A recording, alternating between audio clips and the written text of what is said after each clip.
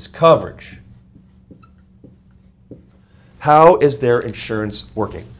How does their coverage, if they're switching a plan or if there is a change in their coverage, they're going to be concerned. Why? Because you want to have more covered instead of less covered when you're doing insurance.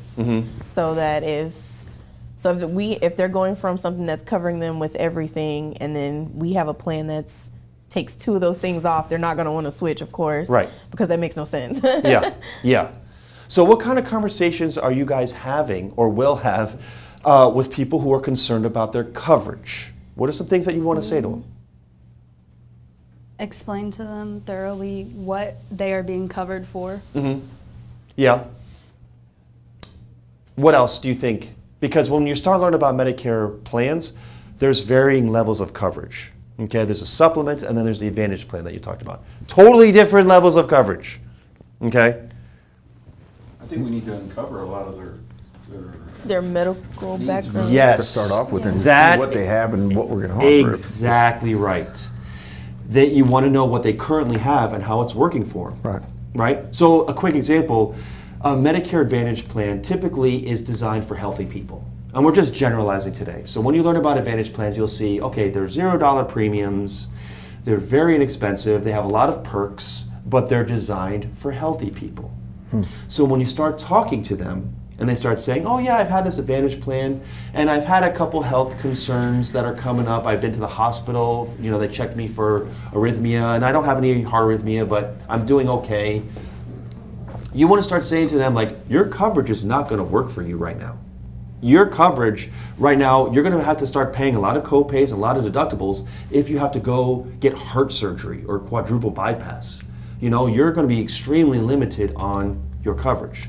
So when you're having these conversations with them, you're exactly right. You want to break down what their current coverage is. Because these clients, they're like, oh yeah, I've had the plan for years.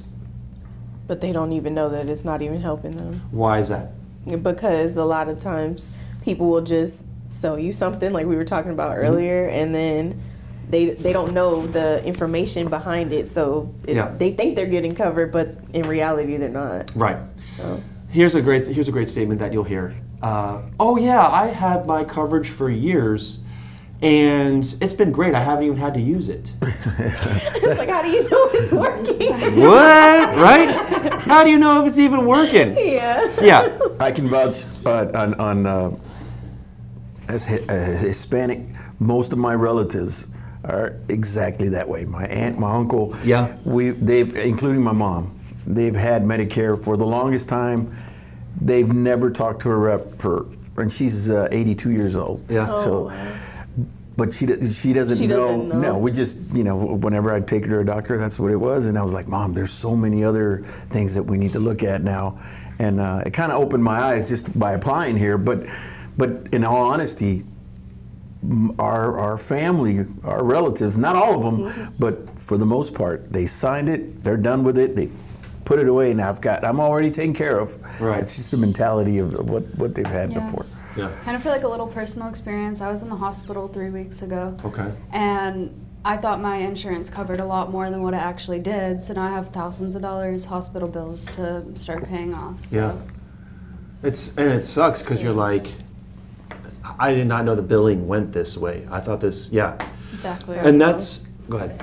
No, I was gonna say, yeah, she's totally right, because I have to have knee surgery, and I thought my insurance covered, said no, they did not. Yeah. So I'm still currently waiting on the surgery. Yeah, you're limping around.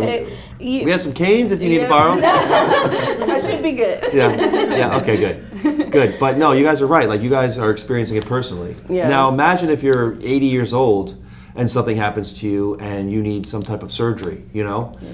And you'll start to learn a lot about when you're talking about people's health, the correlation between their level of coverage to their level of health. It starts to decrease as they start to get sicker and sicker, because they're like, oh no, now I got to start dipping into my coverage. Now I got to start using it. A classic example is people who need knee replacement surgery. These people know when they're older that surgery is going to debilitate their body. They know it. Yeah. And so what they do is they take every precaution available to avoid surgery. And avoidance of surgery usually predicates injections. Yeah. So tell me that. Tell me why it doesn't work. So because like now I pushed mine off for so long. Now I have a worse condition. There's a 2.5-inch break, so now I have to go through injections, like you said, in my knee, plus the surgery. So it just makes it worse. Just having to try to like prolong it. Yeah. It's tough, and that's the protocol with them is that I'll just keep getting injections until I have to inevitably get surgery. Yeah. And you have to empathize with them. They're like, I know why you don't want surgery because your body may not rehab as much, Right. So just another personal story, my dad had colon cancer, and he, knows that he has a history of cancer. He goes to the proctologist like every year. I'm like, that's a little much, but now I know why. Yeah. So the first time he had it was stage 1, totally fine, had the surgery, just cut a polyp out of his colon, it's fine. He got it again. The second time around, same thing, stage 1, caught a polyp, cut it out. He's still recovering, and this has been like 6 months. He's still not 100%. And it's the surgery that just, debilitates your body. Mm-hmm. And so the last thing that we want our clients to worry about, or what you worrying about, is my coverage going to cover this? When they have to inevitably go to surgery, are they going to get covered? And that's a discussion that we have to have with them. So my next thing about coverage is this. When you're talking to somebody and they don't know what their coverage is, how do you think you would address that? In your own opinion. No training prior, just your own opinion.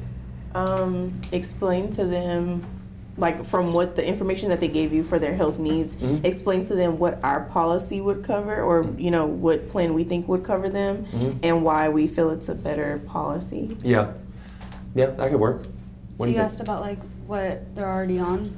Yeah, you already asked what they're on. Yeah. So I would kind of ask them and like see what they think like they're being covered for, and then take the things that they said and correct it in a way, obviously a nice way, but and then just correct it and let them know what they're actually being covered for. Yeah. A lot of times these people are very reluctant. I don't know if you've ever looked into like the Medicare industry, but like there are people that are calling these people all the time.